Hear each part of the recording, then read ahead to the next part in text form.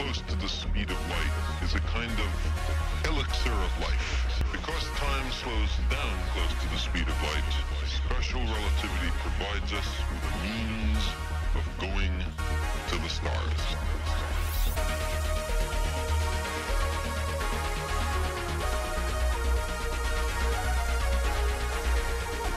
Hello everybody and welcome back to Llamascapes. I've been doing only archaeology so far today on day 8, and here's the completion of Zerosian 1 to get me the item I need for the relic power that increases reputation gain. Not incredibly useful, but I will be using it for the time being, as it will be helping out with my Mazcap reputation, getting closer to those rerolls for raids later on. Okay, well, I'm in the middle of actually editing the day 7 video, but there is 40 archaeology, which is a little bit of a milestone. It doesn't really say it here, but this is when you get the first, like, profession improvement from intern to associate or something. Oh, and I just got my Lesser Demon Mask. Nice. That'll actually finish up my Zamorakian collection. And as mentioned, this is finishing the Zamorakian 1 set, which gives me the Abyssal Thread. Now, if you don't know what this is a super useful relic, okay? It means that you can go purchase a massive pouch from Runespan, and it will never degrade. Runecrafting through the Abyss is absolutely nuts with this. Definitely going to be doing that later on in my RC grind. And here I have to sacrifice my giant pouch with this Abyssal Thread to combine it to make the Threads of Fate, and then I offer the relic to unlock it. Also, sorry if there's any lag here. I am rendering the video that I just edited. But yeah, Pouch Protector unlocked when using runecrafting pouches. They will never degrade. Oh yeah, and I definitely didn't just miss out on a cache. Because I was editing or anything. I'm a professional scaper. Though I do think for the time being, I'm not going to enable Pouch Protector, for sure. But considering chronotes don't seem that difficult to get, I'm just going to enable Unexpected Diplomacy, so that my Nimi Forest runs give me a little faster reputation. The plan is currently, once I get a little more settled, at least having, you know, T75 weapon equipped, lunar gear equipped, and then probably something like Devotion unlocked. I will be doing at least Beastmaster runs every few days in raids. I'll be kind of leeching it, but I think a team full of T75s could probably take down Beastmaster on his own. So it's not as much of a leech, I don't think, at least not in my opinion. But, you know, this time around I am going to be a little more open to that sort of content. So having this get me to the reroll just a few days faster will be quite beneficial. Oh, and I have 3 of these to hand in: a Dungeoneering, Archaeology, and Farming Daily, all 3 extended, and all 3 of these are pretty good from what I understand. I know that Dungeoneering was nerfed a little bit at some point in the past, but I believe farming are really good. So yeah, claim rewards, and I got a few levels, right?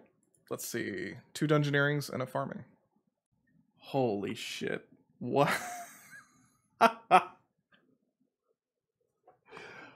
Okay, well, 50,000 XP.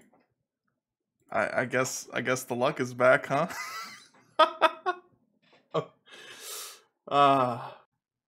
So I spent practically the entirety of day 8 working on archaeology. Got up to level 51, very nearly level 52, and what this has provided me, aside from, hey, learning that I can expand my bank, is that 1, Hand of Glory, and 2, Hand of Glory. And what these are used for are luck relics to go in the monolith here. Ultimately, I'm going to have to get my crafting level up before I can craft the Ring of Wealth to put in here. But, you know, it provides a lot of value, giving a permanent effect of tier 2 luck no matter where you are. This will help, stack up clue scrolls, which I may care about later. More importantly, though, it'll provide luck for just about all of the bosses that I face. If I end up going to God War's dungeon, it'll be relevant there. It'll be relevant in getting my Dragon Hatchet not too long from now. And it's also relevant at a ton of Slayer monsters. I think all monsters up to level 80 are affected by this, so if I remember correctly, that is all of the Slayer helmet parts and you know, other important drops that you can get from Slayer.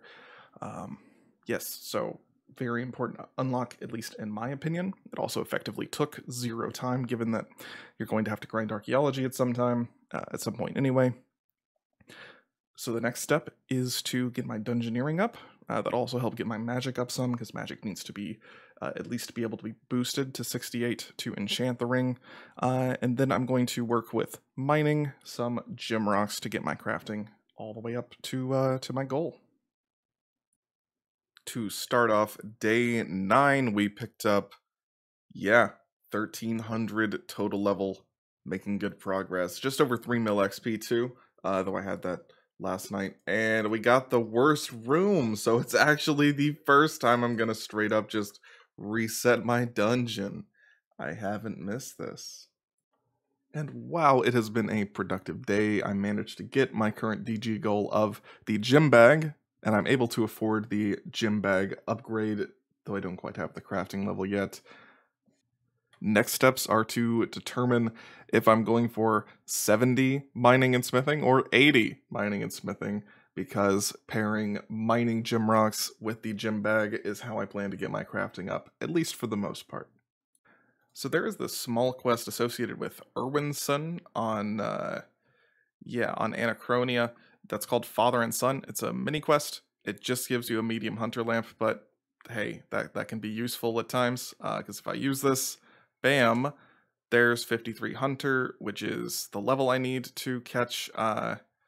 If I actually just hit it, yeah, there we go. I can box trap normal chinchompas to train my ranged with.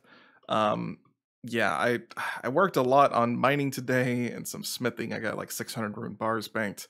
I worked on crafting a little bit, and I'm finally just gonna, nail down, get my my chinchompas for POF, get Deadliest Catch done, and really start to crank up the farming XP per day. And ending day 9 with a divination level that actually gets us past 4 million overall XP. That's a pretty good pace so far. Also got up to 57 hunter, hunted about 335 gray chins, probably something like 200 catches on Viridian chins just before that, so coming up on around a third of the drop rate for an unchecked animal. Yeah, I mean, I think I'll get there. I think I'll end up getting both of them by like, 60, upper 60s or middle 70s. But, here's hoping, right? Well, there's me picking up level 63 hunter here on day 10, and yeah, it's time to move on to red chins. Up to 1158 of these gray chins, and I had probably 200 catches at Viridians before this. It's like 1350, and I don't have a single POF animal yet. Unfortunate, but we soldier on. So I'm either very close to the drop rate now or just past it, sitting at about 1500 catches. And I've realized that, I have kind of a game plan sorted out. So I'm going to stay here until probably 73 or 74 hunter. If I see one chin by that point, then I might just stick it out to 75 and see what happens. If I don't see any by that point, then I'm definitely going to go to corpse spiders immediately after and train my attack up there. Well, there'll be some other stuff that goes into it. But even if I do get 2 chins, I think I am still going to go with spiders, though I don't need to do it as immediately. I think regardless, I need to get either a pair of chins or a pair of spiders to kind of ensure that my farming is going to keep up pace.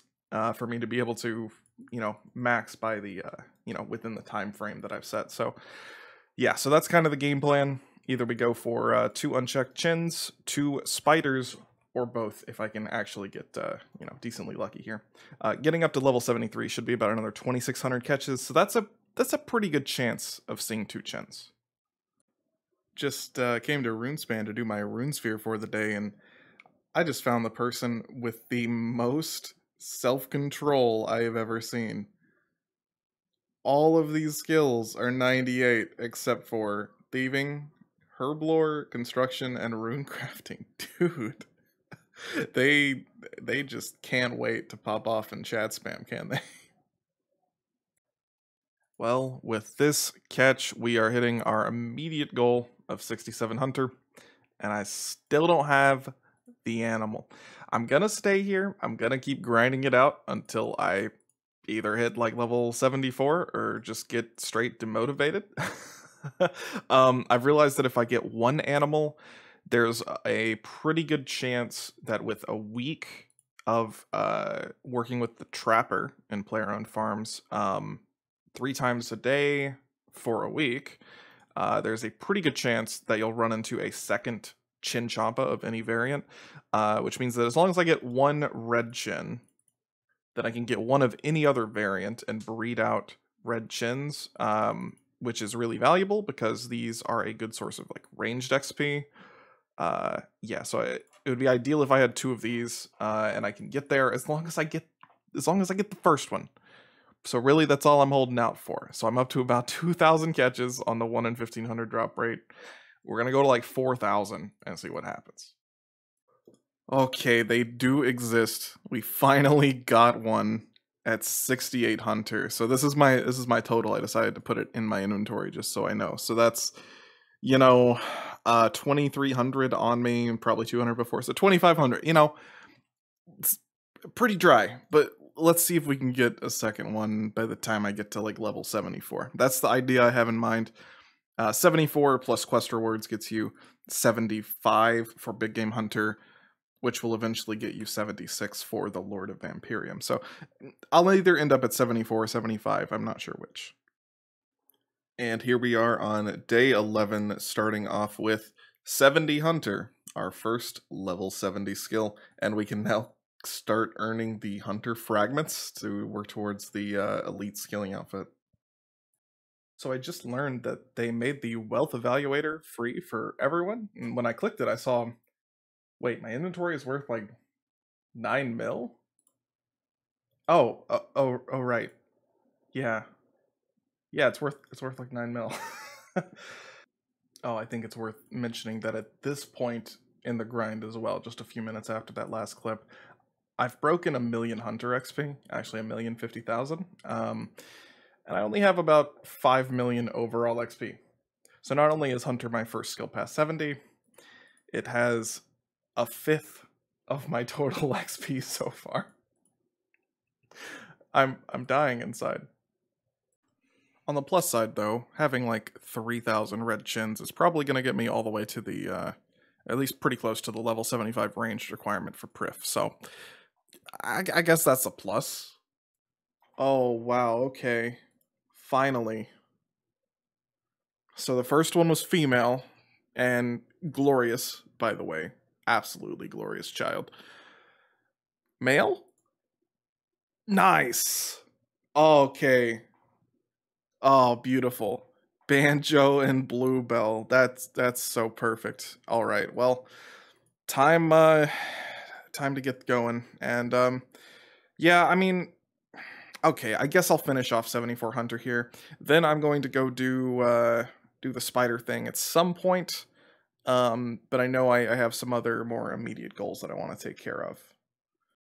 Oh, I actually just remembered. No, I shouldn't keep doing chins until like level 75 or so, whatever my goal was. I need to go and do charming moths to get my yak tweak stick. That's right. So that will be where I go. But I'm straight sick of Hunter now. That can wait until I actually need to get the level for a quest requirement. We're gonna do other things. And once this door pops open, we will hit a milestone. All right, there we go. 50 thieving, but actually 1,400 total level milestone. So halfway there, right? First clip of day 12, and there is completion of a guild of our own, the last caper for Yeah, the last Keeper for the Thieves Guild unlocks safe cracking. So I have 62 thieving, and that might turn into 90 in the next clip. We'll see. I've also been working on smithing passively, and just kind of like waiting for my baby chinchompas to grow up. Alright, not straight to 90 by any means, but there's 76 grinded out. So up to the next tier of safes, which are in Asgarnia, which also go at like 400k an hour or something like that. And you use those all the way to 83, I believe. So that's like, yeah, about 3.5 hours. So next thing is back to questing, I think. Okay, this is perhaps the most bizarre bug I've ever seen, but I'm also, I'm very disturbed to see this. What is this? Well, I went a little overboard with how many rune burial sets I ended up making. Just got level 70 smithing though, so there is Necronium unlocked. Definitely considering just going straight for 80. That way I have one of the 3 requirements for invention out of the way, but not quite sure. Oh, and on the whole questing thing, I'm sure I'll get to that at some point. Something I don't think I've mentioned much before is that I do spend a fair amount of time in the Soul Obby friends chat. I do my scarabs every single day, normally about 40 or 50 of them. And I'm also getting my Minifos reputation up so that eventually I can get like the tier 10, magic carpet skilling buff, and tier 9 for Fight Club. So yeah, I do Soul Obelisks from time to time when they're convenient. And I'm up to, yeah, about 44,000 Minifos reputation. And we have achieved 70 mining, so I can now go make myself a Necronium pickaxe. I can do Doric's last task, which is going to get me a fair amount of smithing XP. And all kinds of other things that you can do with Necronium, right? I can make myself some better armor for melee and whatnot eventually. Also, concentrated coal is decently useful, I believe. And while I did previously have a goal of 64 crafting, I'm just gonna stick with 61 for now, given that I did end up making my my current mining and smithing goal. I have a little bit more in terms of gems to cut here. But anyway, I think that is going to end off the episode. Those were long enough grinds for me. Yeah, I gotta churn out some more content, so I'm gonna compile the video, boom, upload it. See y'all on the next one. Thanks for watching, as always. Take care.